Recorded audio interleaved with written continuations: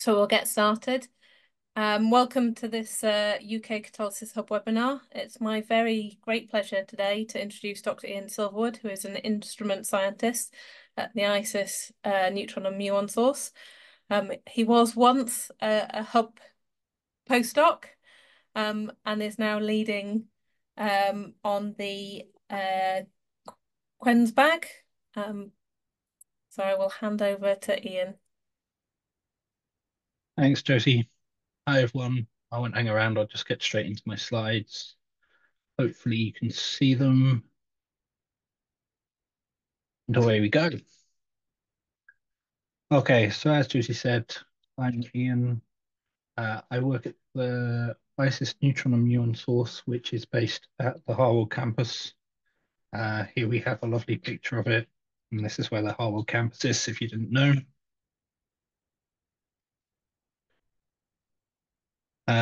Here we have another view of the whole campus. So the research complex where the Catalysis hub is, diamond light source, and then ISIS here in the foreground. We have two target stations, one target station here and another target station here. Could you see my pointer when I was doing that? Yes, no, anyone? Yes, there's a little yellow pointer. Good. Right, so this is how ISIS works. We have a uh, linear accelerator, which accelerates hydrogen ions, inject them into a synchrotron for further acceleration, goes through a stripping foil to make protons. Protons are accelerated up to 86% of the speed of light, I think it is, and then fired down into target station 1 or target station 2. So the synchrotron gives out a pulse at 50 hertz. 4 pulses go to TS1, and then the 5th pulse goes to target station 2. When then the target is tungsten, the main body of it is tungsten, and that spallation occurs, which means that when you hit it with a proton, more protons come out. It's around 18 or 19 protons out. Sorry, 18 to 19 neutrons out to each proton in. We also make muons, but that's not the subject of this talk. So IRIS, I'm the responsible instrument scientist for IRIS, which is located here in the instrument hall on target station 1.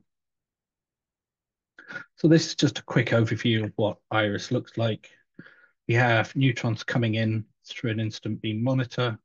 They scatter off the sample to a monochromating analyzer bank, which then get reflected back into our detectors, which is shown here in red. So why would you want to do QENS? So in QENS, what we do is we probe the motion of predominantly hydrogen at a molecular level on the scales of sort of picoseconds and angstroms, which if you then do the maths comes out to more traditional diffusion coefficients at around 10 to the minus 8 meters squared per second. Because these are essentially molecular timescales, we don't see particle size effects, which you would see in more in measurement of larger diffusional lengths by other techniques such as chromatography. Because we're also looking on these scales, we can see things which you can find in tight pores, for example. Now, the maths behind all this is very well known and is relatively trivial if you've got a computer. It allows a good interaction with modeling techniques, and neutron observables can be directly extracted or calculated from trajectories in molecular dynamics. It complements other techniques such as bulk measurement of diffusion and PFG NMR, but it also has a unique contrast that neutrons provide that other probes don't. Okay, so things you can do with it practically in chemistry, we mostly look, or within catalysis, we mostly look at diffusion within zeolites, but it is possible to look at um, other systems, solid oxide fuel cells, clays, and so on. We can also look at proteins, so biocatalysis is possible, and you can do physicsy things. And then, as I've already mentioned, modeling is good to support your measurements. So now I'll just go on to telling you a bit about neutrons. Uh, so structure of the talk is basically a bit about neutrons, then a bit about QENS, and then some practicalities of the measurements themselves. So the very basic neutron things are that you have a neutral charge, which means that it is a very weak interaction with matter. So X-rays, um, photons, electrons, other things, um, they interact with the electron cloud, whereas neutrons don't. They interact with the nuclei. Um, it weighs 1 atomic mass unit, near enough, and it carries its energy as momentum. So a faster moving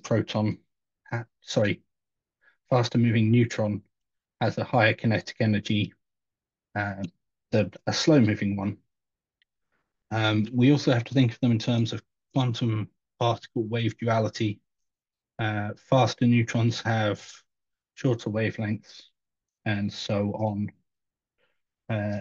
Yeah, as I said, they interact with the nuclei, which effectively means that they are or the atoms they scatter from are point scatterers because the wavelength of the neutron is much larger than the size of the atomic nucleus.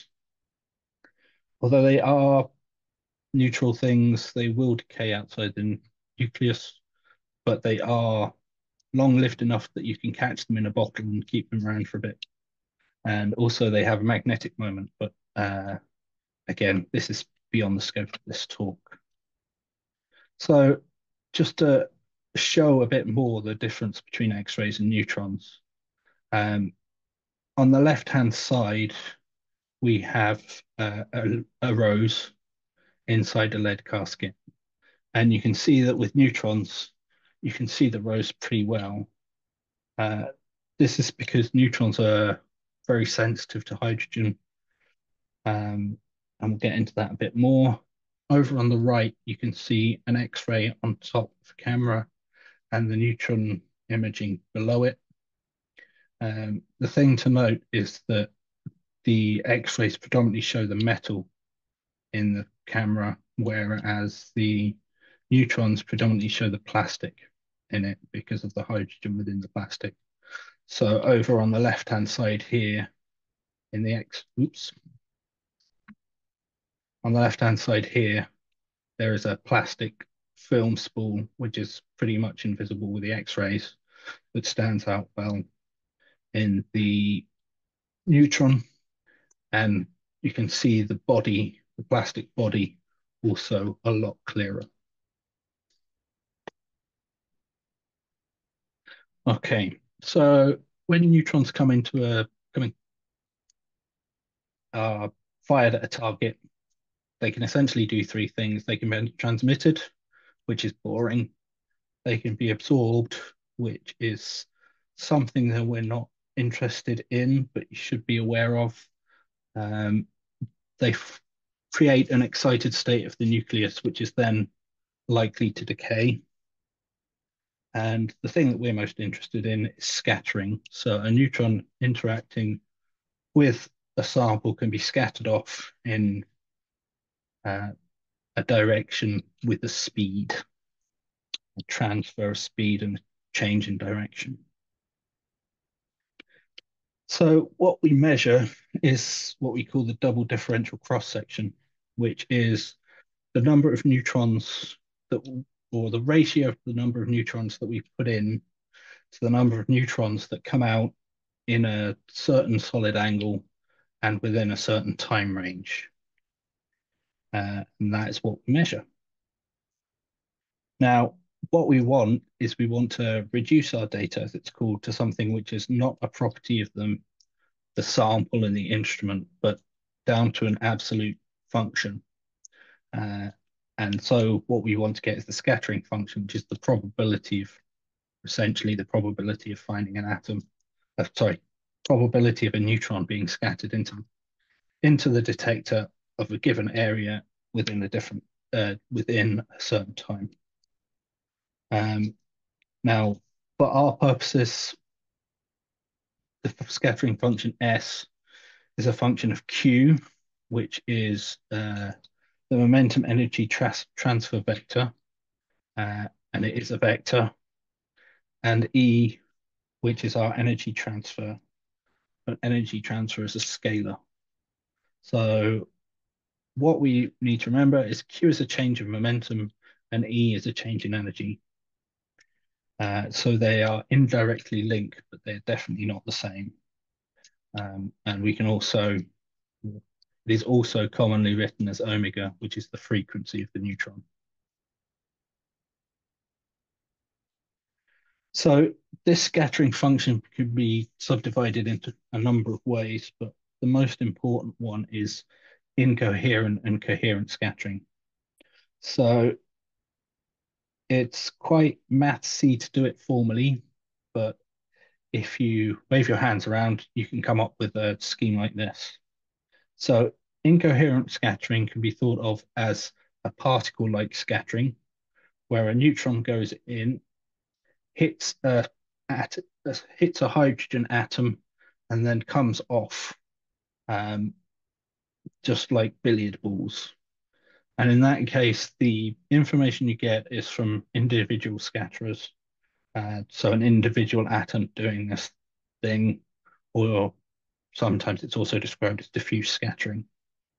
With coherent scattering, you get something which is more wave-like, uh, in that you get interference from the neutron wave interacting with the entire crystal framework, if it is a crystal framework, or if it's a shorter range interaction, you still get this coherent scattering. Um, if you do the maths in the full quantum way, it all works out.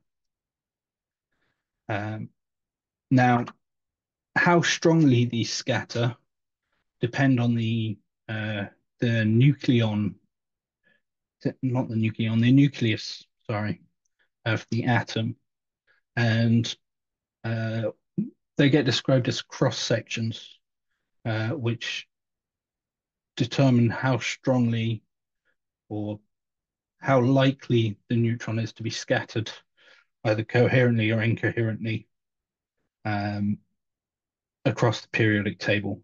The strength of this scattering cross sections um, vary apparently randomly, as it is often described, which either means that physicists don't understand it or that it's too complicated for chemists to be told about. Yeah. So of considerable interest there is hydrogen. You can see that hydrogen has the biggest incoherent cross section, or the biggest practical incoherent cross section, because gadolinium absorbs very, very strongly. Um, so if we're looking at a mixed system with hydrogen present, most of our incoherent scattering is going to be coming from hydrogen. Now, I mentioned it's dependent on the atom itself, but it is also dependent on the isotope. So in hydrogen, one, we have a massive incoherent cross section. In deuterium, it's reversed. So we have a larger coherent cross section than incoherent. Now, this means that if you're doing a diffraction experiment or something where you're trying to look at long range order, it is better to deuterate your sample. In QENS, where you're looking at stochastic diffusion of individual particles, hydrogen is the thing you need. And I've put tritium up there as well, just to show that it does vary uh, across all isotopes of the material. Okay, so that's neutrons' interaction with matter and basic properties of neutrons. So now we'll start talking about QENS, quasi-elastic neutron scattering. So we want to look at the energy change uh, in our neutrons. So we fire neutrons into our sample and we measure the energy change after they've interacted. So an elastic peak is essentially a delta function. And then, so red for stop, green for go. As you start seeing motion, the peak will broaden into an inelastic component, or you can get both components within the same system. Delta peak essentially is static, and anything broader than that is inelastic or quasi-elastic. We are looking at very, very low energies, as I said. So we're looking on IRIS on a range of about 1 micro EV, which is about 0.008 wave numbers. So this corresponds not to vibrational motions, but essentially stochastic tracer diffusion within our system, where the energy levels are so close that they're effectively non-quantized, and we can treat it as a sort of a continuous fluid system as long as it's moving. Yeah, so that basically says the same thing, but where we have mobile atoms, the neutron energy is affected by Doppler shifting. They scatter off the moving atoms, and we get the information about how they're moving from the energy transfer that we observe. So in terms of our experimental limits, we have a limitation on all instruments of the resolution and the dynamic range. So if we go back here, we can see that elastic line is infinitely thin, which of course, with an instrument gets broadened out to a resolution function. So the slowest thing we can see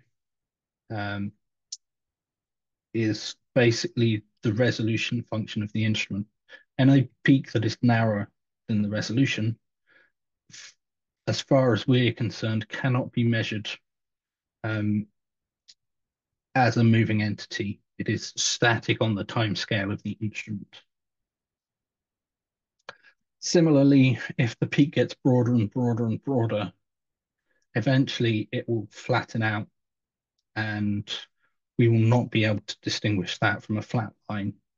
So we have, for each instrument, for each instrument setting, we have a dynamic window in which we can see what is moving, and we also have an associated Q range, which would tell us about the length scales that we can see at. This is an example of some data. So over on the left, we have a stack of the peaks, as I've just shown, the energy at different values of Q. So again, Q is momentum transfer, omega is energy transfer. So if you have something which is scattered through a shallow angle compared to a high angle, they can have the same energy. The protons are moving at the same speed, but different momentum transfers because the direction of travel has changed significantly. Now, with most QENS, we are looking at powdered samples, so we only get to look at Q in one dimension. So like the difference between a single crystallography and powder diffraction. Because we are using a powder, it only gives us information in one dimension. So here, what we can see on the left essentially is our Bragg peaks at zero energy transfer in this material. And then here we can see a motion where it is Q dependent. There aren't sharp peaks in this system, but you can see hopefully that it's less intense and narrower at high Q and more intense and sharper. Sorry, more intense at low Q and narrower. So broader down here, but it doesn't look like that because the intensity is low. And sharper here with high intensity. Okay, so the energy change tells us about the rate of motion, which we can see from what I've described about Doppler scattering. And then I've talked about how Q dependence, basically the angle or partially determined by the angle through which the neutron is scattered, along with the energy, gives us the geometry of motion. So like with elastic scattering, you can get your Bragg scattering. Here we are also looking at the inelastic scattering, which can tell us about the geometry of motion rather than the geometry of static things. Q is also referred to as inverse space, which hopefully you all know about. If not, ask me at the end and I'll explain it to you. So we have our Q dependence in inverse space. We can then Fourier transform that to get real space. The energy change is giving you, well, the energy change, which I've said is carried as momentum within the particle. So, yes, the energy change, which is carried by speed within the particle, because energy is a scalar and speed is a scalar. We know the energy of it, which gives us the rate. We know the Q dependence, which gives us the geometry. And if we know how fast something is going and the distance it goes, we understand diffusion. And if you understand that, then you understand QENS from a conceptual basis. Now, it gets a bit more tricky as we move into data analysis, a more sort of formal, rigorous description of what is going on. So possibly the simplest measurement that we generally make is what we call an elastic fixed window scan. So if you integrate all of the intensity under the, or within the resolution of the instrument, at absolute zero, all of your scattering will be elastic because there's no motion.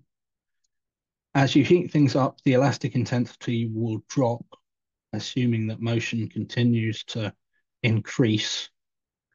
And so the peak intensity will, it'll broaden out and get lower. So the peak maximum will drop and the peak area will stay roughly the same and get broader, assuming that everything goes as you might expect.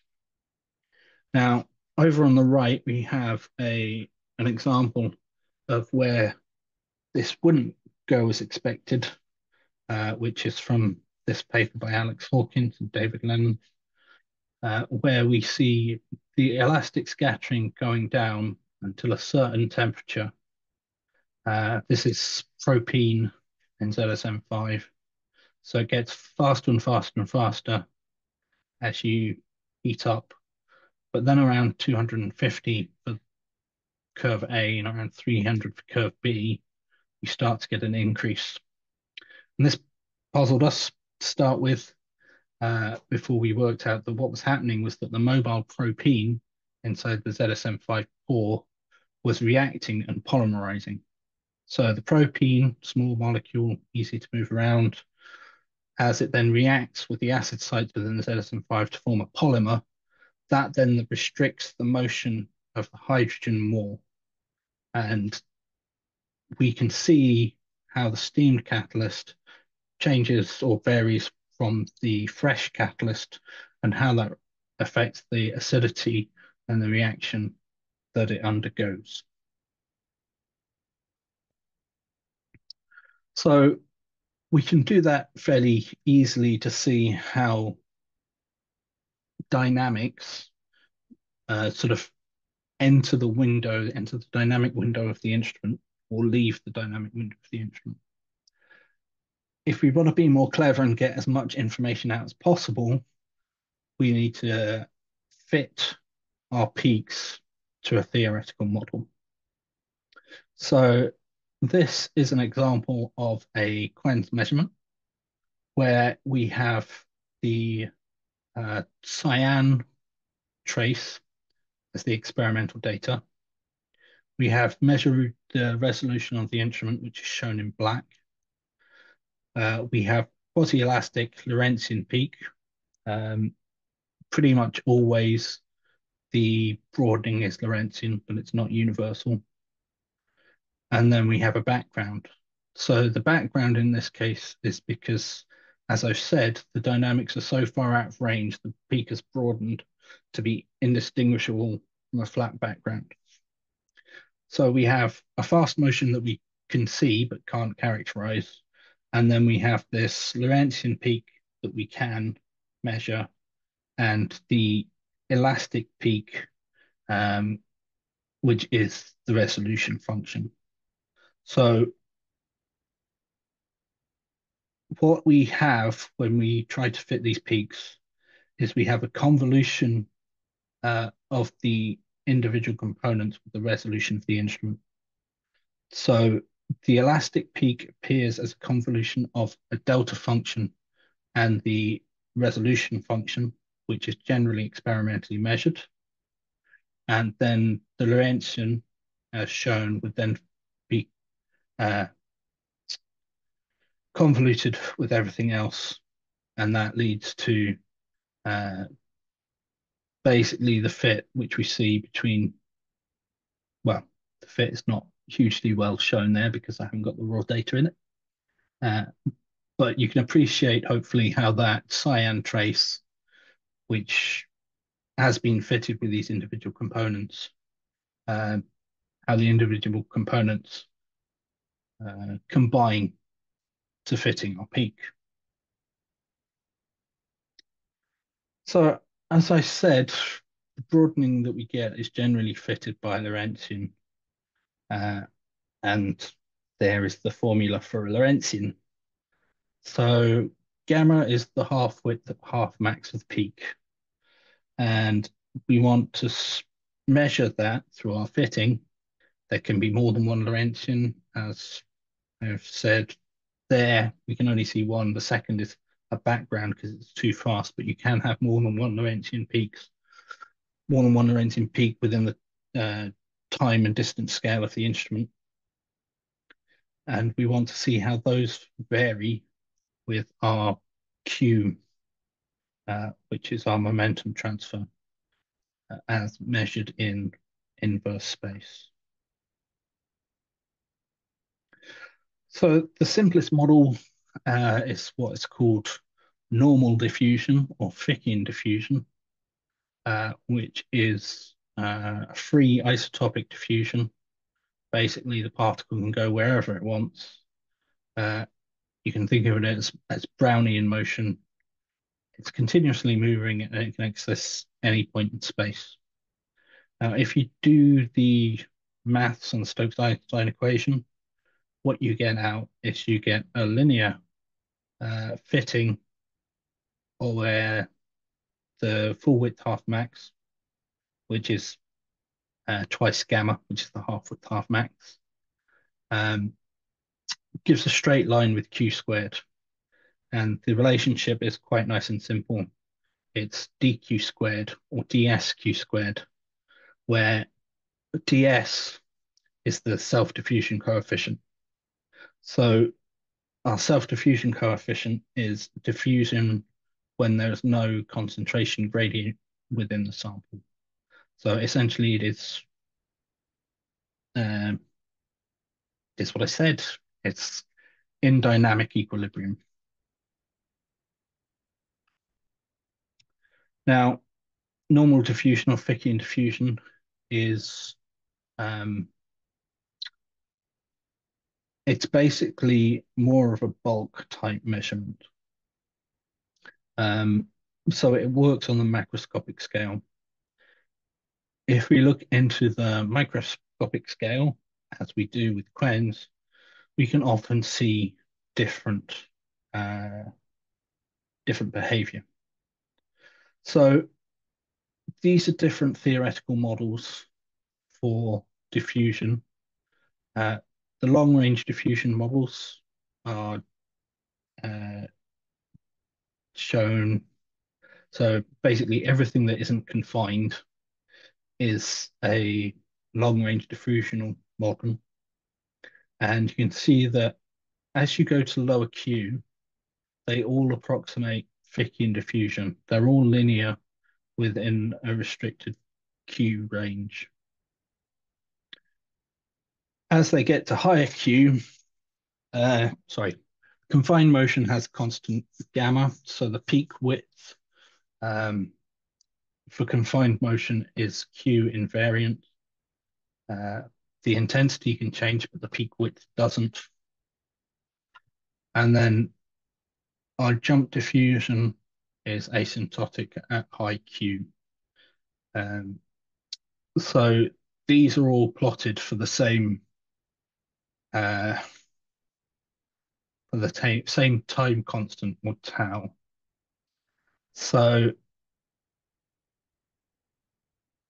yeah, so we can think of we have the energy change in half width half max, which we have as gamma measured in micro electron volts. This is a neutron thing. We generally get our energy changes in electron volts. Now, as I say, the energy is also related to the speed, inversely related to the speed.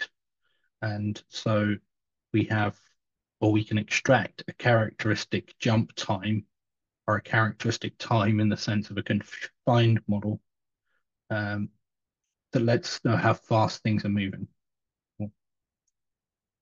Yeah, the time taken between jumps, essentially. Haven't really got time to get into it. But at low Q, all of the long-range models approximate a straight line.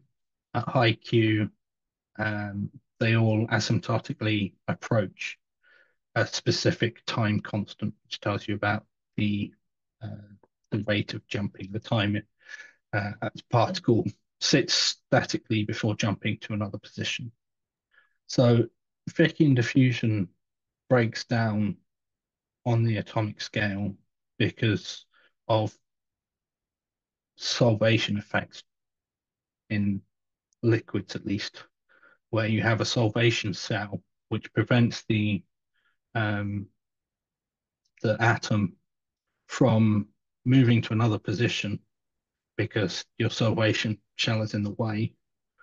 At some point, due to random motion, the solvation sphere will change, and that will allow the particle to jump to a new position. So, yes, we know how fast something is going. We know how far it's going. Yeah, Fickian diffusion only works on the macroscopic scale because of solvation cells and other things. But Fickian diffusion is generally what is referred to as diffusion.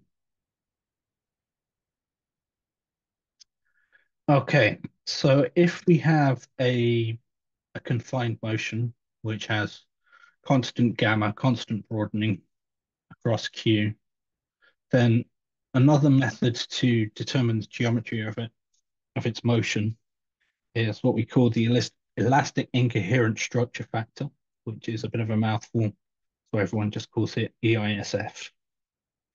And this can give an idea of the geometry in confined motion. And what we look at is the intensity of the elastic incoherent scattering over the intensity of the total incoherent scattering. And we can see how that varies with Q and get a lovely graph out like this. Essentially, when you have something which is confined, your neutrons will have, or the scattering will have an elastic portion and an inelastic portion, and we see how that varies with Q. So at 0Q, by definition, all scattering must be elastic. And so we always start off at 1, and then we decrease in value. So the fraction of inelastic scattering increases with Q. And the way in which it does so can give you information about how these things are moving. So some models plotted there, it's not an exhaustive list, are two-site jump, so an atom jumping between two different places on the lattice.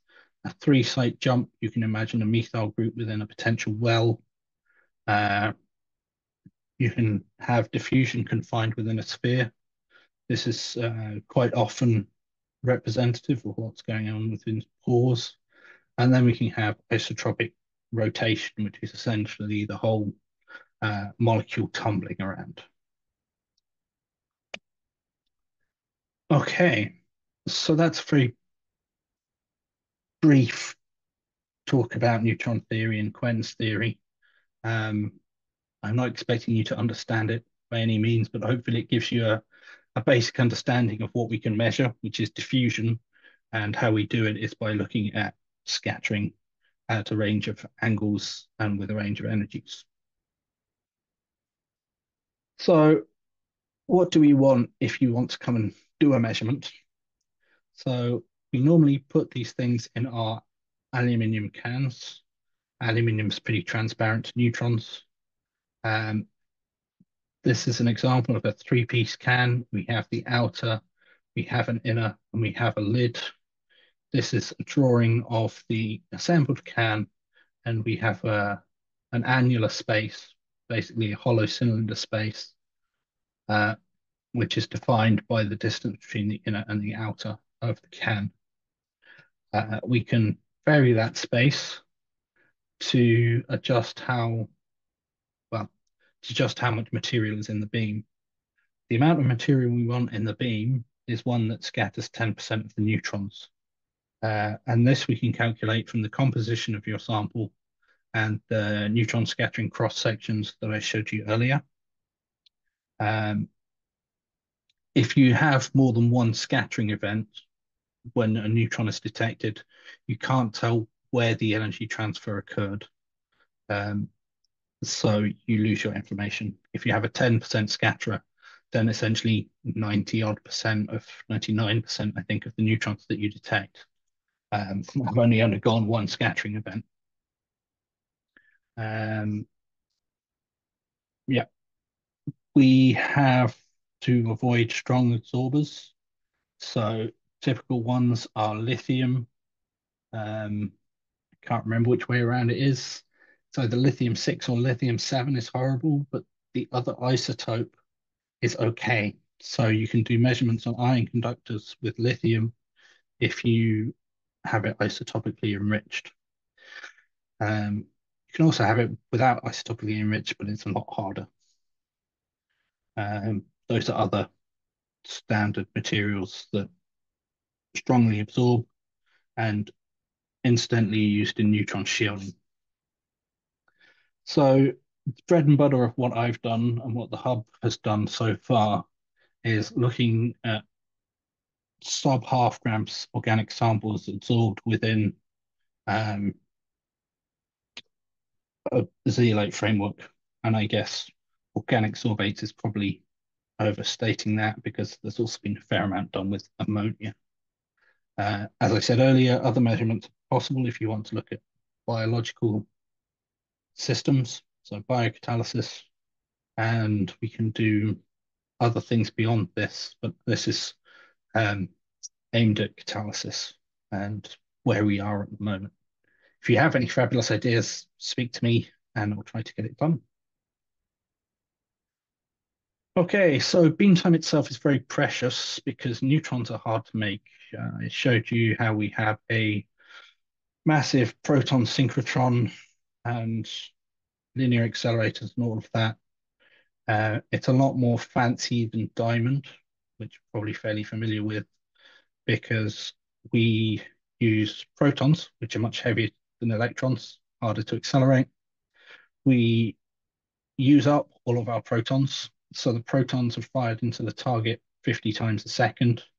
In diamond, they just stick their electrons into a big storage ring and they go round and round and round, and they top them up every 10 minutes or so. So with ISIS, it's much more energy intense, and we have around a £10 million electricity bill in a year for doing this. Flux limits measurement rapidity. We are a flux limited technique. It's relatively easy to make lots of X-rays, but neutrons much trickier. If you were to get all the neutrons we've ever made in the 40 years of operation, it would fill just about a teaspoon. So we run 24/7 as long as the beam behaves, which means that sample changes may be inconvenient. We run 5 cycles a year generally, of month to 2 month length. And the bag, which has been awarded to the hub, has been awarded 18 days over 3 years. And the way we're thinking of doing that is sort of 2 or 3 days twice a year. We haven't done this before, so this is flexible if things go well or badly, and I'm sure it will all go well. So, but we are flexible. So the conditions that we will be offering are sealed samples, and sealed samples with adsorbents, if you heat them up, can generate enough pressure to blow our cans apart and explode things. If you explode things in the beam, you get radioactive powders all over the place and you ruin people's days. So we want to avoid that. So think about desorption upon heating if you're wanting to go hot. We can run from 10 to 500K approximately, although we would much prefer that to be 10 to 373K. This is because of seals. We can use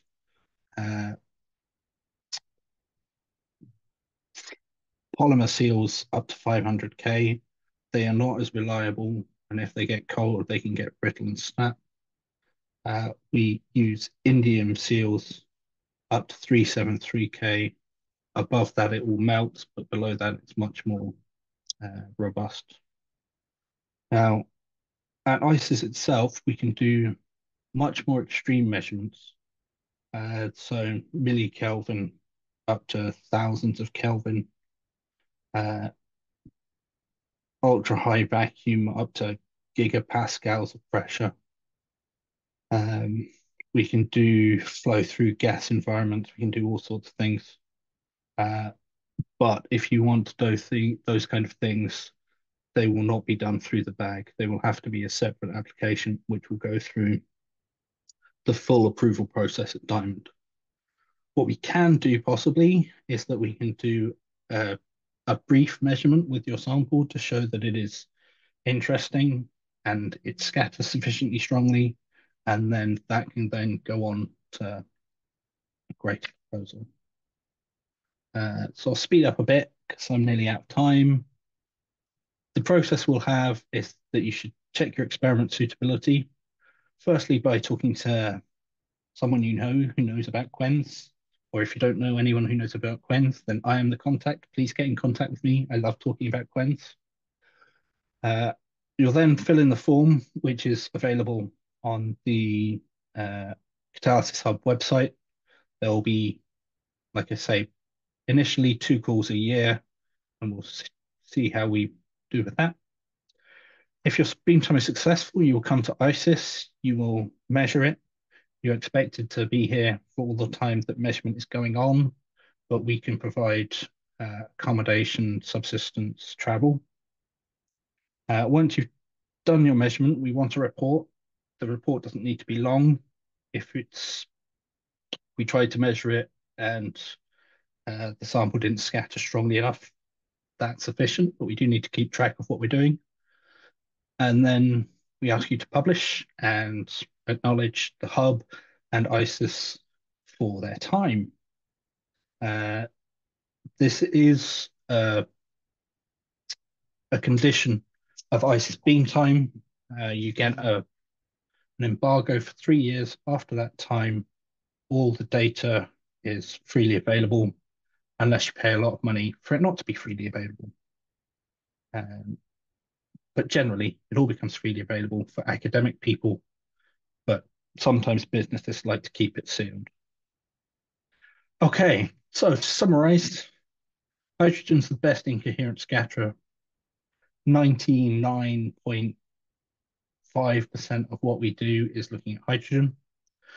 You can do selective deuteration in some circumstances to decrease a signal that you're not interested in.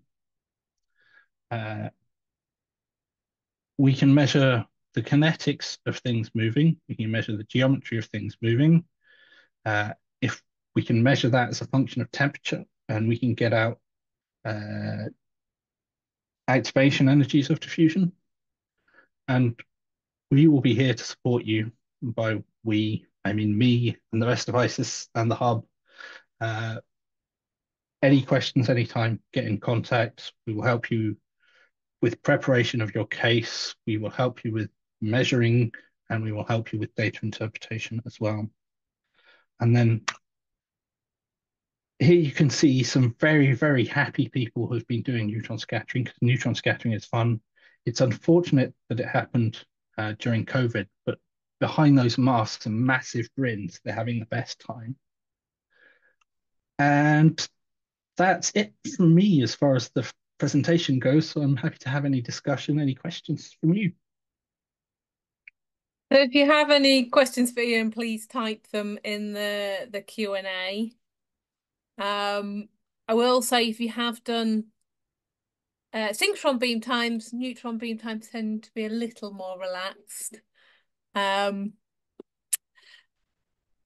Yes, and actually one thing I will emphasize as well is that I said we're here to help. Part of this initiative is to get new people using neutrons. So there will be preference given to people who have never used neutrons before in the assessment.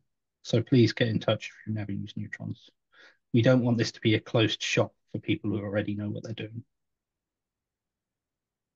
I was just going to ask a question about the bag, because obviously we've been running the synchrotron bag for a while, and we know sort of how many samples we can kind of fit into those 2 or 3 days that we have in any cycle. With a neutron measurement, are we looking at 1 or 2 samples per group, or how time intensive Yes, is it? yes. So I did have it on a slide, although I didn't pull it out. Uh, for an elastic window measurement, that would be about 2 to 4 hours for the complete elastic window experiment. So we would normally run from say 10 to 300K in 10 Kelvin steps, or 15 or 20 or whatever. And for a single data point where you need to undertake the full QENS fitting, that would normally take around the same amount of time as a single uh, elastic window measurement. So we would normally say about 4 hours, 3 or 4 hours for that. Um, so depending on how the applications go, if we predominantly have requests for elastic windows, then we should be able to get through, uh, well, 4 a day, something like that. However, if people want to measure something in more detail, then we may only get one sample per day, which would be running one sample for the full QENS fitting at a number of temperatures to get your activation energy out. So someone, an anonymous attendee has asked, says, sorry, they're not super familiar with QENS, but they've read that phase transitions can be looked at. Is this easy to do? Yes, absolutely. Phase transitions are very easy to see. Well, first order phase transitions are very easy to see. So if you remember that slide I showed with Alex's um, system where the elastic peak, the elastic window scan, the peak, the intensity came down and went up again. The going up again is the indication there is a phase transition occurring from a mobile phase to a static phase. If you wanted to look at a melting point or another transition, then it's very easy. Looking at glasses and polymers and other things that undergo uh, glass transitions, these can be a bit more complicated to see because the nature of them is a bit more subtle. But yes, it's something that we absolutely look at. Okay. So Pablo asks, when you mention lithium, is it possible to see diffusion of hydrogen in a liquid metal, e.g. to enrich lithium? Ooh. This would presumably be possible, but absolutely not something you would do through the bag. So that will be submitting a proposal to ISIS. Yes, a full proposal to ISIS. Um, so I mentioned more extreme environments we have. Um, so we have measured liquid metals in the past, um, but obviously that's pretty high. Well, for lots of metals, this is pretty high temperature, and we would generally do these extreme conditions one at a time. So we may not be able to have hydrogen at the same time as high pressure, for example. So it might depend on exactly the experimental setup that you would need. Uh, but having said that, we're always interested in building new stuff, although it can take time. But we're very happy to take your sample environment. If it's going to have gas handling, it needs to be tested for pressure to make sure it's safe. And if it's electric, we need to have the electric stuff tested. Um, and sample environment that you have yourself is probably not um, well suited just to chuck in the beamline like it would be with X-rays. So we need larger samples than most other techniques. Like I said, we would be operating on gram scale rather than microgram scale.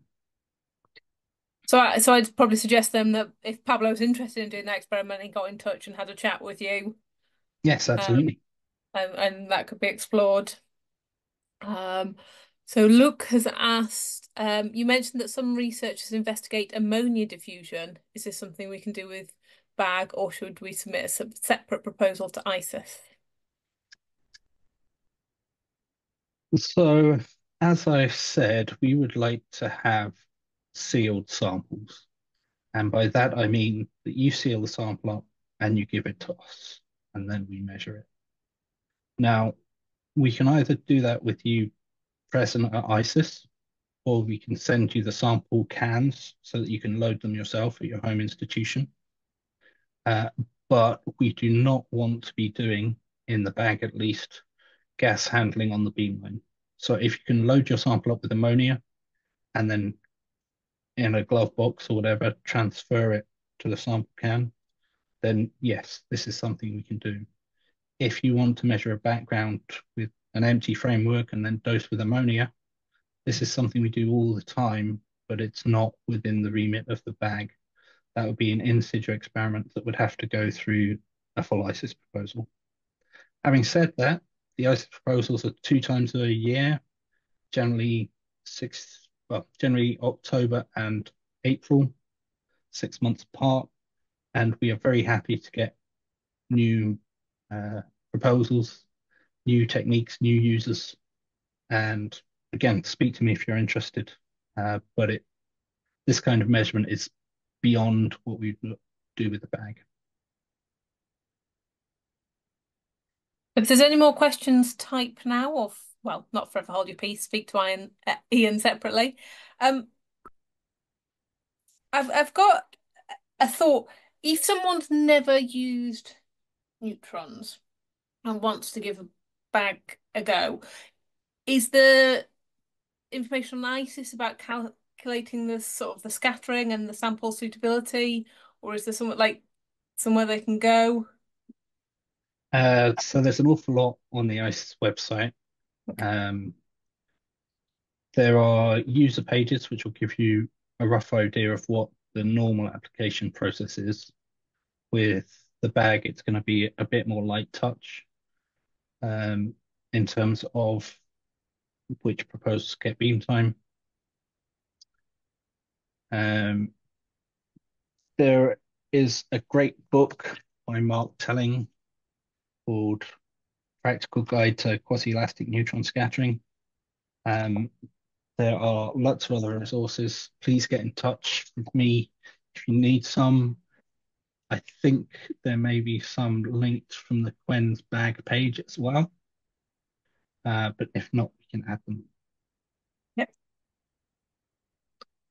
Okay. Oh, I've had one more question come in. Oh, thank you. That's an That's a easy one to question that's answer. easy to answer. Thank you. Yeah. Well, thank you very much, Ian.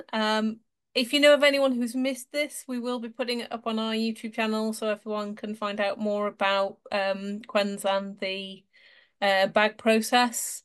The call is now open. I've put the link to the Cat Hub webpage um, in the chat, but if you go to the UKCatalysis and search for bag, it will come up. There is a form on there. It's only sort of a 2-page form, so it's quite light. And the call will close, I think, on the 6th of December.